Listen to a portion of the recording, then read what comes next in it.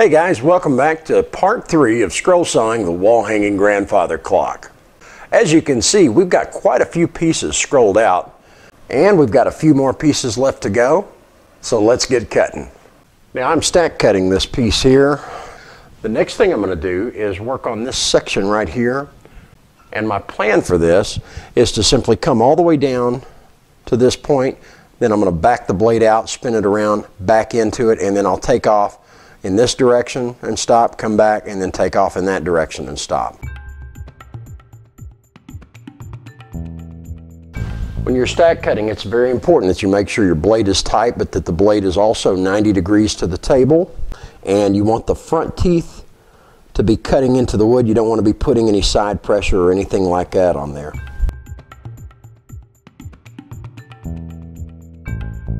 Now I'm going to back in and I'm going to hold pressure against the back of the blade, and I'm just going to slowly rotate the work around until I get into that line and then take off in that direction. Now that I've got those two cuts done, I'm going to eat away at the line and then put the side of the blade right onto the line and march off in another direction.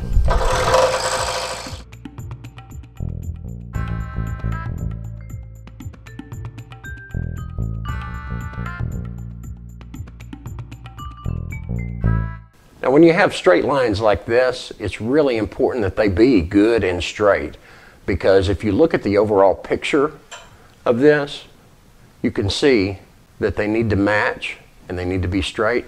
The best way to do that, especially if you're new starting out, is to take your time and just move the project in a little bit, and if that blade looks like it's going to wander, take your foot off of your pedal, square it back up, and then take off again.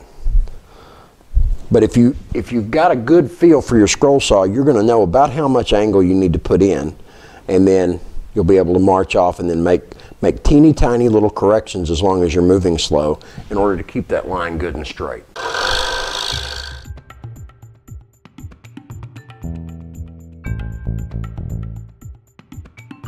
When you're doing your stack cuts, make sure that you're constantly checking the bottom side to make sure that your blade is maintaining 90 and that you're not having any cupping or anything, and that it looks as good as the top side.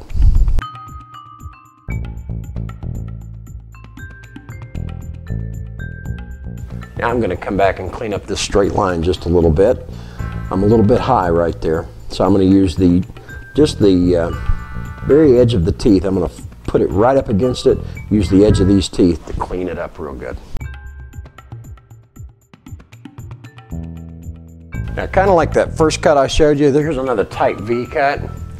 What I've done is come all the way to the line. Now I'm going to spin it out, bring it back to a waist area that's open, turn it around, back it in, and now I can just angle the piece, start it up, let it find the line, and then take off in this new direction. And when you get to a point like this where you got a tight curve, you got to be thinking ahead in your mind where your hands are going to be, and either pulse the pedal, that way you can do it nice and slow, or be ready to move your hands and spin the piece, but no faster than the blade can work. We want to let the blade do the work. We don't want to be forcing the work in or putting side pressure on.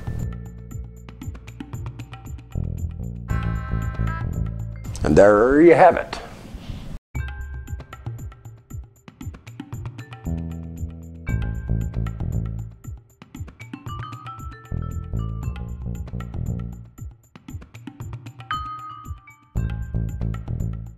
Now let me give you a little trick and secret to scroll sawing.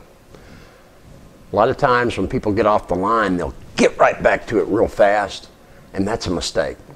Come back to it nice and slow and even based on your pattern and the line that you have that you're dealing with, especially on curves and things like that. If you get off of it a little bit, people are never going to notice when you get off of the line a little bit once you take that pattern off. Whether it's an inside curve or an outside curve, just, if nothing else, parallel the line and come back to the line.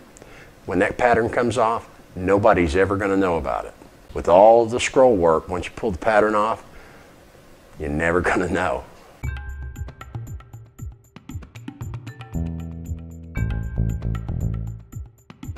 And there we go.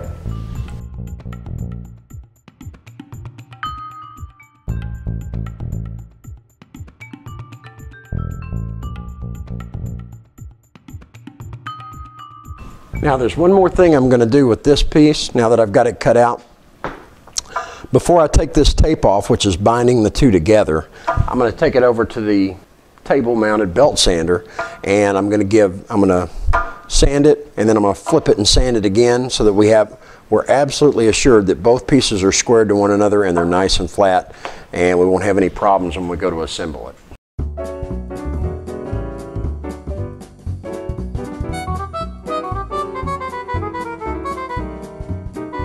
Now, the next thing I'm going to do is go ahead and cut out this back wall, this outer perimeter. I got a few inside cuts to do on it, but once I get that done, I'll have an entire page of plans cut out and ready to go, and then just a few more pieces. I tell you for sure, a big piece like this is where having a 20-inch throat from the blade to the back comes in really handy with this DeWalt. You'd be hard-pressed to do this on a smaller scroll saw machine, because it's just so big. You could do it, but what you would have to do is just use a spiral blade and shift the work left, right, forward, backwards. It can be done, even on a small one, but having this DeWalt sure is nice.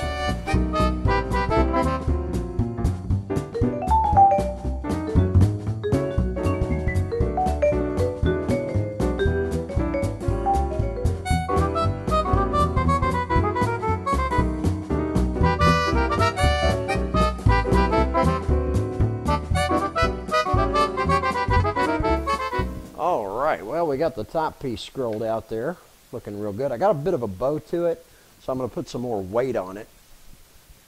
That way we can draw that out while it's just sitting there. All I got to do now, since I've got that entire page scrolled out, is move to the next page. These are going to be stack cut together. I got that, and then the little top crown there. And we will be ready for finishing and assembling. So not much at all left to do. I'm only about 11.5 hours into the project.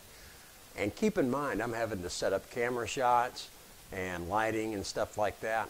So I would probably be a lot faster along on this project if I didn't have to do all that. Well guys, until next time, this is Reaganite 71. I appreciate you watching. Thank you for subscribing, and we'll see you next time.